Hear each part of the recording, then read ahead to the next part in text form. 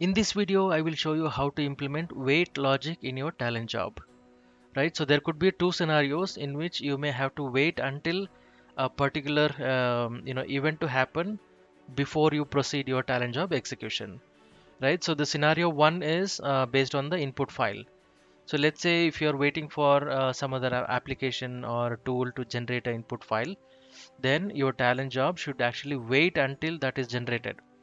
Otherwise, the Talend job would fail and you will have hard time. So instead of that, you can actually implement wait logic so that it will keep on waiting at certain interval and it will kickstart the Talend job when it is arrived. Right. So this is scenario one. And in the scenario two, there could be the same application or external tool that may be updating certain flag on a database table. So if you want to make use of wait logic on a database table, that is also possible in Talend, for which I am gonna show you how to implement such a feature, in which a table will have a flag, and based on the flag value, the Talend job execution will start.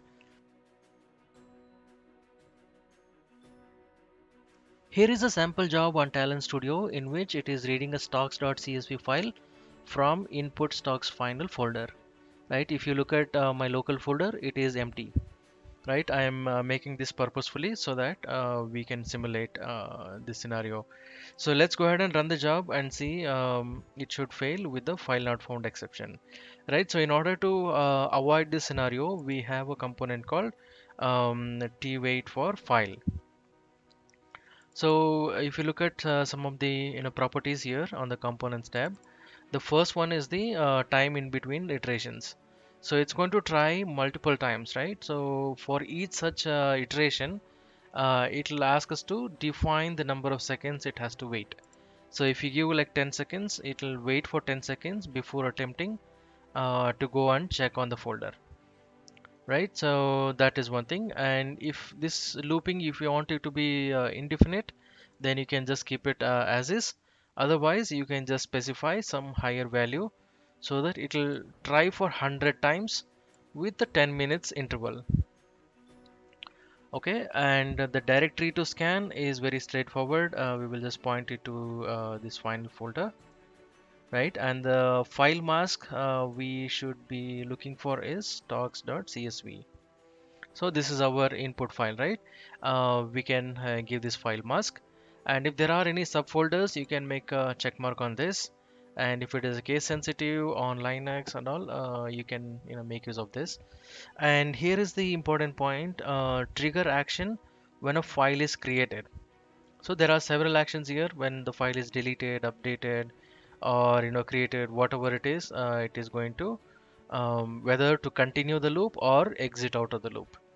So in our case, what we want is as soon as the file is created in this particular folder, it has to exit the loop. Otherwise, it will just keep on looping and you will never pass the control back to our main job.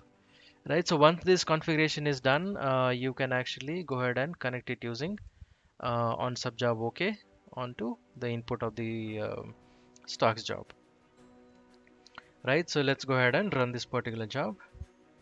So right now, if you see, it is continuously waiting for the file. It is not passing the control, right? And it is going to try 100 times with a interval of 10 seconds. So let's go ahead and put the actual file, which is there in the other folder. I'm going to copy that file into this final. Okay, I copied and I'm back on the Talend Studio. And if you really wait for 10 seconds, it will get triggered. See, 10 seconds are over, it has triggered and it has read the data. For the second scenario, I'll be making use of one ETL control table here. It contains an app ID, parent process, and then the status of particular parent. Right, so in this scenario, we will be waiting until an entry is made into this ETL control before we start our Talend job. Right, so currently this table is empty. And let's go back to Talend and build that job. So for that, I'll be pulling one pre-job step here just to make this SQL Server connection. I will choose DB connection and I will connect it.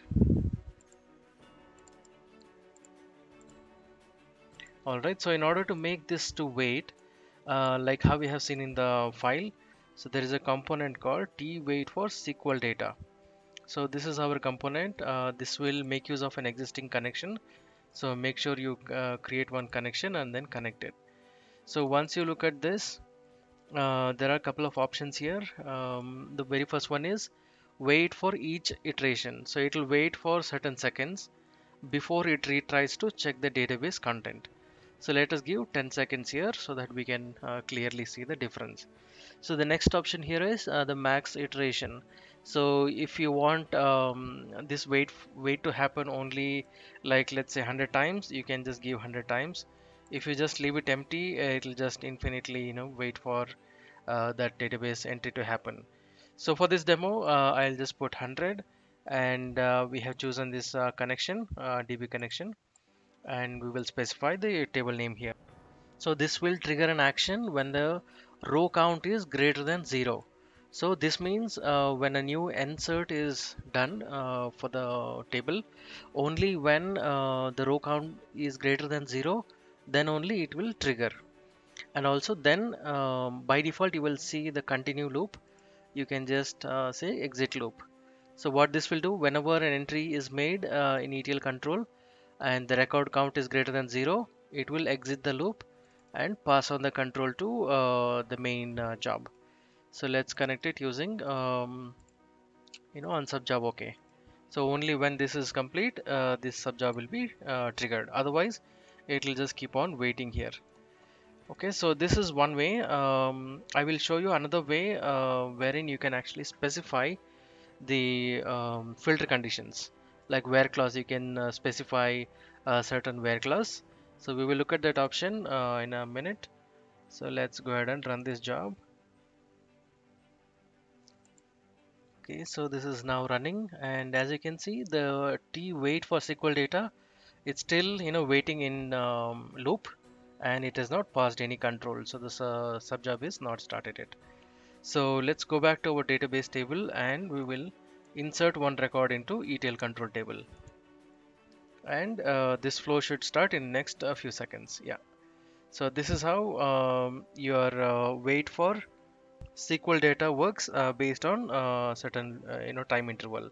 So next, as a next step, what we will do is we will add a where clause. So instead of blindly saying row count is greater than 0, what we will do is we'll supply one where clause here.